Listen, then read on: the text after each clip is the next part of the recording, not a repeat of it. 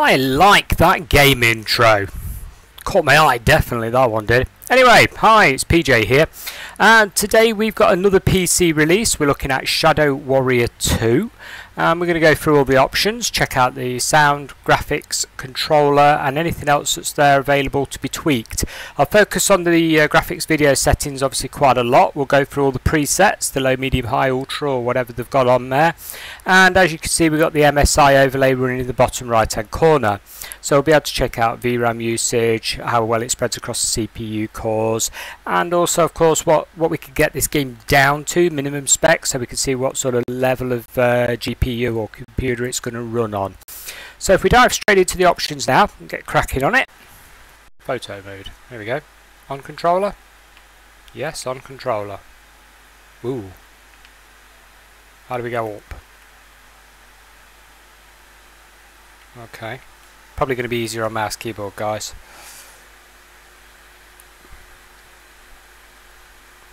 Okay, so mouse wheel does nothing. So what we got here: DOF, bloom, vignette, etc., etc.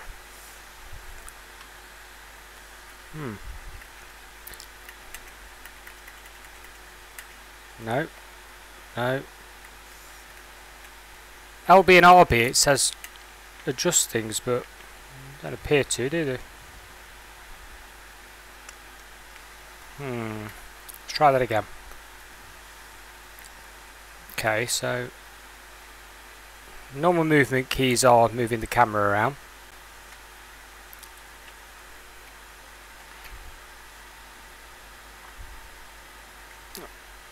Okay, so we got F5 being screenshot, fast play, slow play, yep, got all that. Rotate camera. Yep. Move camera.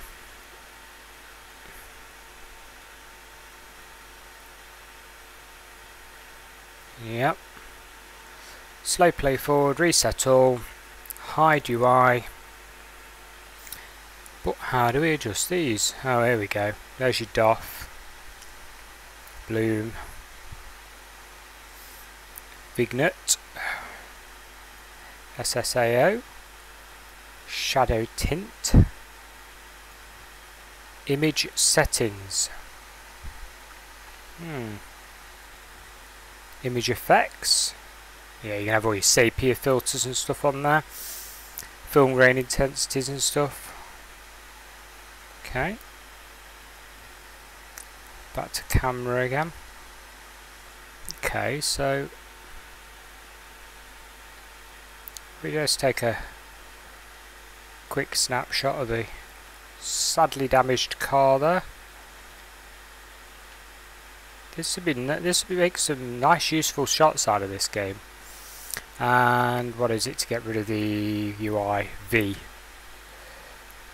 Shift the mouse out of the way, shift my display, F5 takes the picture, yeah? Indeed it does. And where does that save it to? Oh yeah, documents. Okay. So there we go, guys. Photo mode. It does work. It's nice. I reckon you can get some pretty stunning shots from this game. There we go. Okay, moving on. So let's check the controller options out. We have the Xbox One controller plugged in and working now, as you can see. No problem there. So we've got button layout, default or left-handed, default and left-handed for triggers, and the same for stick layout. Invert, aim assist, sensitivity settings, vibration on and off. Pretty straightforward then. Now, let's plug in a DS4. See if it supports it. Here we go.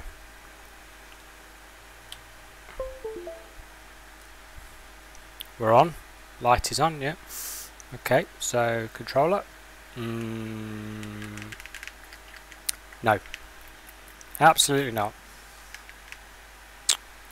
PC's used this before, so clearly the game's just not compatible. Maybe if you used a third-party app, you could get that working.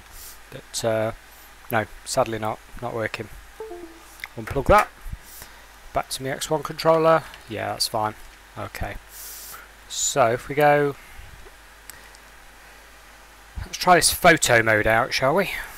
We got, let's have a look, options, video. I'm on mouse at the moment, yeah. Got an Xbox One controller here. Does it? I think it does actually switch natively between them. We'll try that in a minute. We'll plug it in. I'm pretty sure I loaded it earlier on just to make sure the game loaded without crashing out before this video, and I was switching natively between the Xbox controller and a mouse, so don't know what's going on there. We'll give it another go in a bit. Anyway, for now let's crack on with these options. So the first one is Game and HUD. We got different language options there for you. Quite a few. Pretty good. I won't change that, obviously. I'll be struggling from here on otherwise. Enable subtitles on and off. Enable hints on and off. I'll personally leave that on because I've never played the first Shadow Warrior, so I wouldn't know what I'm doing on this game. Use pickup with attack key on and off. Weapon settings. Auto change. Melee weapon steering. Oh, that's different, isn't it? Casual, basic and advanced. Well, I guess I'm casual. We'll leave it on casual.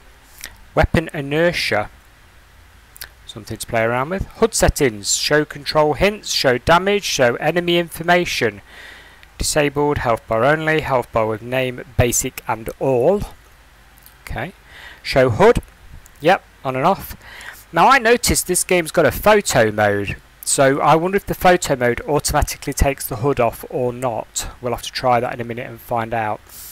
Okay. So opacity, scale. Show minimap on and off. Drag this down here and have a look at the rest of these. Enemies, players, items. This is what you want to see on your mini-map. NPCs, chests and other. You'd leave them all enabled there, or I certainly would. Show mission goals. Yep. Track mission items. Multiplayer indicator. What we got? Name only, or name and health bar, or none. Okay. Show crosshair. Scale, colour and alpha effects. Alpha effects? Can't be right. Must be something else. Not sure. I'd have to look that one up, guys. Maybe one of you guys know. If you know what alpha means at the bottom here, something to do with colour and contrast, I guess. I don't know. Drop me a comment. Let me know exactly what this does. Yeah? Okay, so audio. Global volume. Now it's picked up and running 2.1. Well, I'm running 2.1, but it's picked up a stereo pair of speakers, yeah? So to me that suggests if you're running a 5.1 it should support it. Be quite interesting to try that out. Something I keep meaning to do is hook up a 5.1 to this so we can switch between them and try different games. Too many games nowadays are only supporting stereo. It's better if you got the option, isn't it, really? Different volumes for sound effects, music and voice, and force stereo. Now I would imagine that would come into play if you were using a 5.1 or a 7.1 system. You could force it to use just stereo, maybe for if you're in a headset, you know. We'll see. Okay, so we got mouse and keyboard settings. Sensitivity, invert, smooth. Hate mouse smoothing. A bit like mouse acceleration. It just doesn't feel right, does it? You'll know what I mean if you're a mouse keyboard player. Anyway, primary attack buttons, they make sense. Reload, yeah, all your weapons are on numbers. Weapon wheel, so you can switch between your weapons by spinning your mouse wheel around. Excellent. Ranged weapon, alternate melee weapon, previous weapon, next weapon, yeah, standard stuff. And WSAD for movement, as expected. You can rotate using the arrows. All standard keys really, guys. Space is jump. Just what you'd expect. Crouch there for control.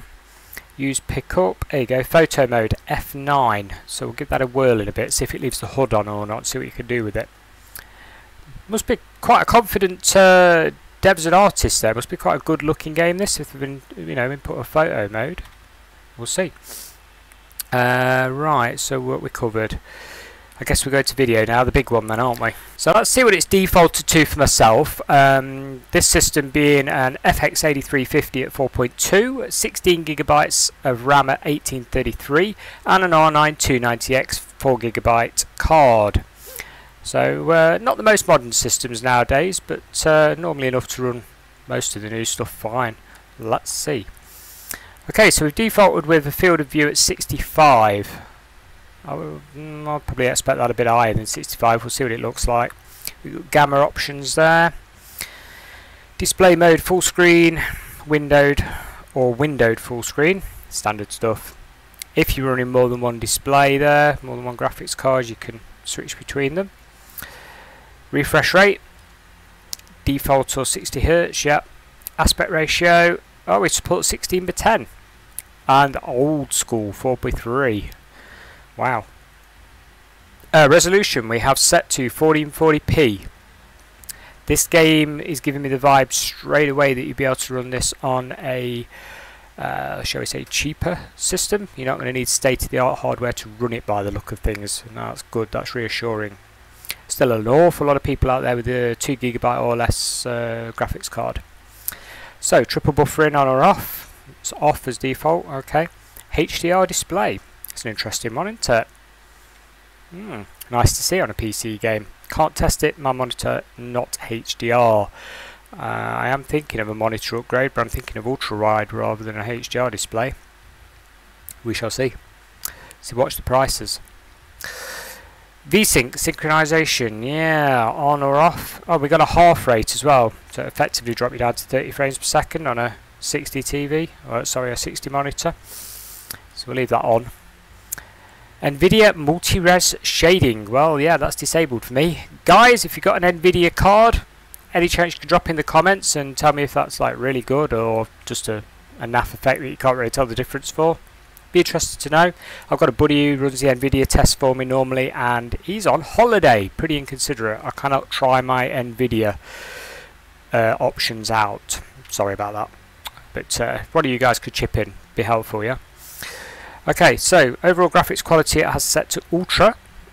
We have high, medium and low presets, and I would imagine custom. Yes, okay, resolution scale for your super sampling. Tend to leave that alone, because if you bump that up and you start super sampling, it is going to be quite a big hit on your graphics card. Okay, so bear that in mind. Super sampling meaning on the resolution scale. If you got this set at 1080p and you whack your super sampling up, you're effectively rendering more than 1080p and then it's downsampling it to 1080p. So you've got more pixels on the screen for the graphics card to deal with. It is pretty intensive. Okay. Textures, Ultra. Oh, that's nice. It tells you it needs 4 GB of VRAM for Ultra. So anybody with a, well, an RX, sorry, an R9 290, 290X, 390, 390X, RX 470, 480, 570, 580, no problems there with Ultra. The reason I list all those cards is because they're pretty much, how can I put it, with generational differences. They are the same architecture, they are the same card. Each card had a revision which improved it, so they had lower power use, better cooling, because the older cards like my 290X here kicks out a hell of a lot of heat. You can probably hear the fans going. This room is over 100 degrees at the moment. Basically it's a hot day, but my graphics card isn't helping. Yeah, on the newer RX cards your power consumption's way better, and of course on the 390 and above you get 8 GB of VRAM. Each card having an incremental clock speed bump. It's a little one, but it's there. So this video using this card, you're going to see like maybe 3 or 4 FPS more from an RX 580. Definitely no more than that. Okay. Right, so 4 GB. Oh, that's nice. It tells you the difference. So we got high at 2 GB, normal at 1.5, and low at 1. That's a long time since I've seen a low option at 1 GB in a game before. That's quite good. Like that. Anisotropic filtering we're set at 16, which is the highest, of course. 8, 4, 2 and off. Okay. Shadows. Again, high, medium, low, we're on the highest. Oh, we've only got volumetric fog is low and high. No off. Normally that's a bit taxing. I would have thought there'd been an off option for that, but hey ho. Temporal anti-aliasing on, lens flare, motion blur, depth of field, chromatic abbreviation. Sorry guys, I'm not a fan of that. You know the sort of blue hue it puts around the edges of everything? The game developers seem to love it. Personally, I hate it. I'll leave it on for the purpose of these quick graphics tests that I'm doing, but if I was playing this in game, I would turn that off straight away. I would also turn film grain off as well. gives you that sort of, how can I put it, TV quality fuzz to it. I prefer a clean picture, so if you're in photo mode you definitely want to knock those two off. Try them, you might like it, you know, the developers clearly like it, it's just not me. Right, bloom, subsurface scattering, normally notice that more on facial details and stuff, yeah, pigmentation, stuff like that. SSAO on, yep, screen space reflections, that's quite a taxing one, so if you're struggling on your FPS with your graphics card, definitely hit that one off, okay, that one is very taxing. Particles, high, medium or low, and we got remains, ultra high, medium and low. Foliage and debris, ultra high, low and disabled, so you can disable foliage. Sounds a bit rough, doesn't it, that, without it. See what that looks like, I think. Level of detail, high, medium, low. Okay, so this is maxed out at 1440p. Let's have a see how it runs now we've gone through all those options. Okay, so let's...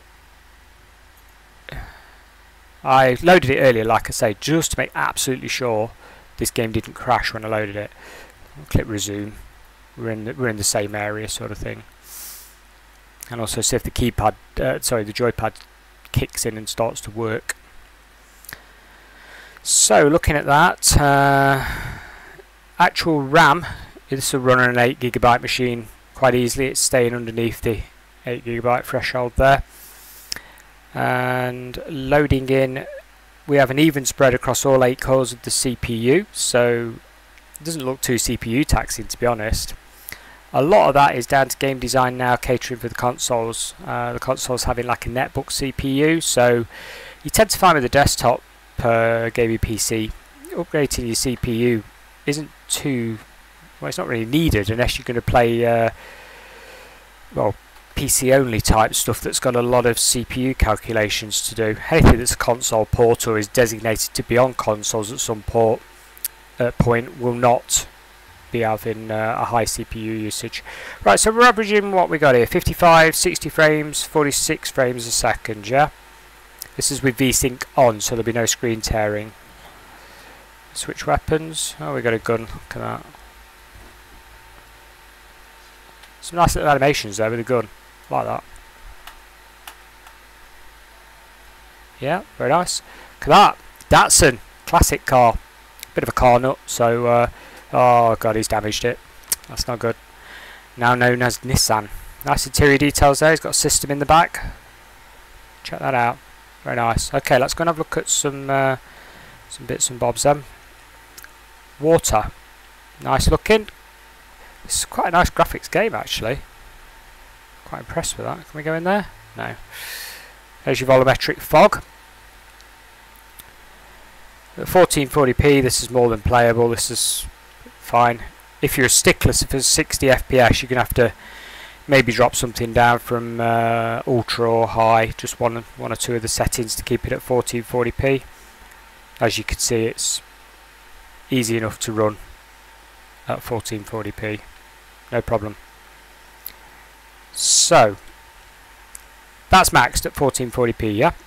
We will drop this now straight to low 1080p to see how much of a loss we get. I'm expecting a fair bit, to be fair. So, video, and we're going to go down to the most common used res, and down to low, and hope the game doesn't crash. I've had this happen before in different games. So, apply.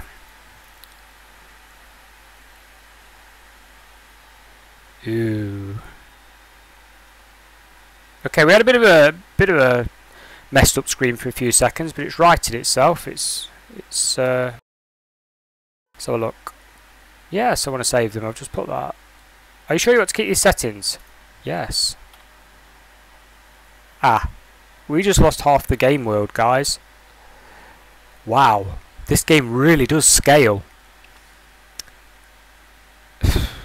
I'm quite shocked at that. I expected to lose a fair bit, but we've lost, like, when it said foliage on and off, it really meant it. Okay, anyway, the good news is if it's lost that much, this game should scale really well to older hardware. I mean, that's... I'm amazed at that, how much that's lost. I really am. But it's good that it does, because we're already on 1.3 gigabytes of VRAM being used. So anybody with a 1.5 gigabyte card or higher can run this game nicely at that. Personally, I would want at least some of the ground textures back, and the shadows are pretty blurry as well, aren't they? I mean, yikes, where's everything gone? Let's have a look at a tree trunk. Yeah.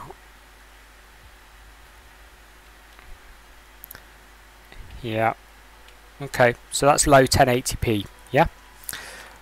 Let's knock it up a notch to medium 1080p. And apply.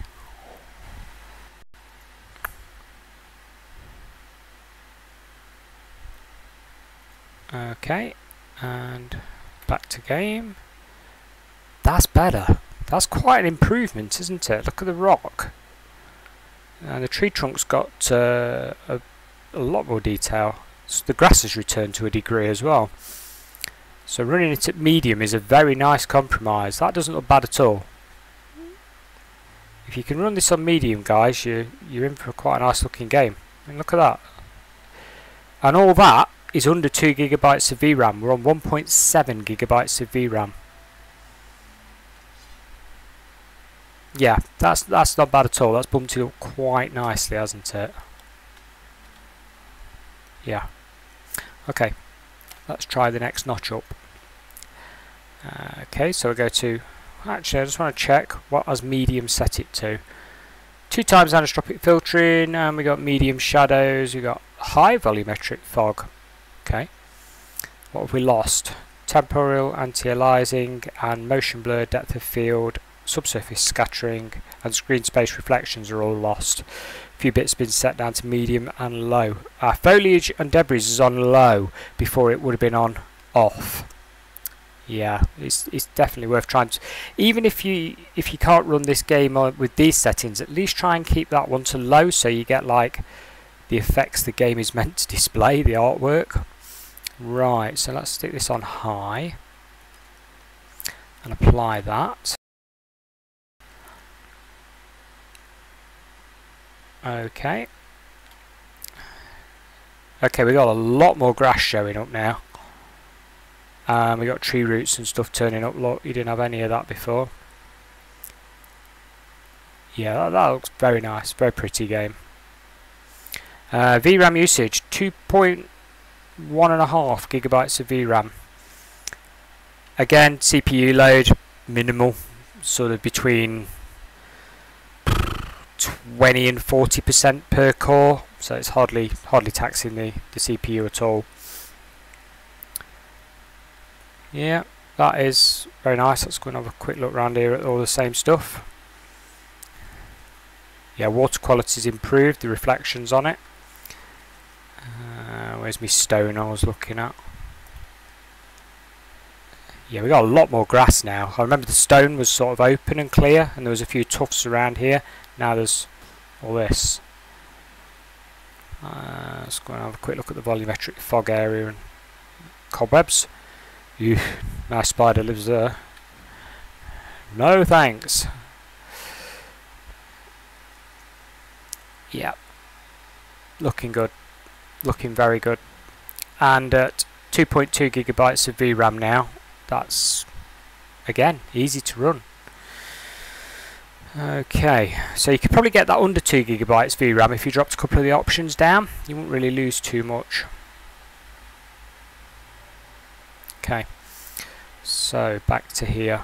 Now let's see if we can see a difference when we switch it back to Ultra. We'll go Ultra and we'll go all the way up to 3200 by 1800, my 4K if you like, for me. Here we go. See if it crashes. Hope not.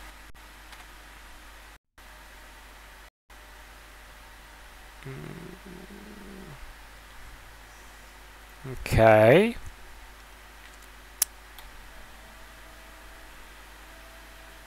there we go. Maxed out, literally. Every possible option. So the writing's a bit small now, isn't it? We got 3 gigabytes of VRAM being used.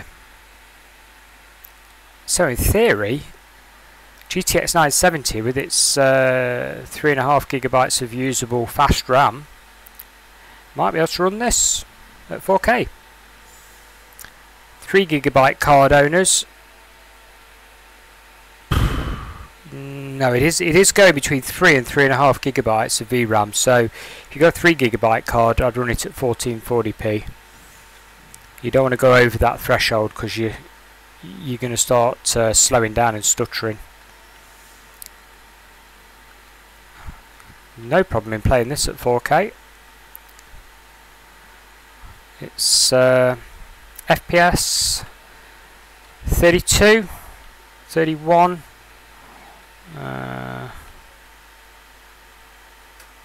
That's better, the tree, isn't it? Look at that. Okay. What about where the volumetric fog is? Does that drop the FPS below 30? We're on sort of 35. No, not at all. Nope. Does not drop below sort of 35, 34, 38. I don't think we're going to drop below 30, guys. So if you wanted to lock this out at half refresh, 30, you could do, and play it at 4K. It's a nice looking game. I think personally I'd probably lock it at 1440p and run it with all the bells and whistles at 60 frames per second, to be fair. But that's just my preference. But it is there. You can run this at a native 4K. And at that resolution you could probably go hunting for the spiders. Yeah, I'll leave that to somebody else. Oh, don't want to do that, do I? Yep, dead. Okay, so I'd say we've covered all possibilities there. I mean, when we go back to video, everything is set to max again. There's no higher it can go, so very impressive. If this video was any use at all to you, please click like on the way out. You know, it does take me time to do these videos, and it is a help. It's nice to see feedback of all forms. If you contribute, you got an NVIDIA card, or you got any questions at all, please pop that in the comments. If you've got a particular game you want looking at, or a hardware device even that you're thinking of buying, drop it in the comments. I'll try and do a review or try and have a run through it for you, no problem. But yeah, that's pretty much it. Thanks for watching, guys. Goodbye for now.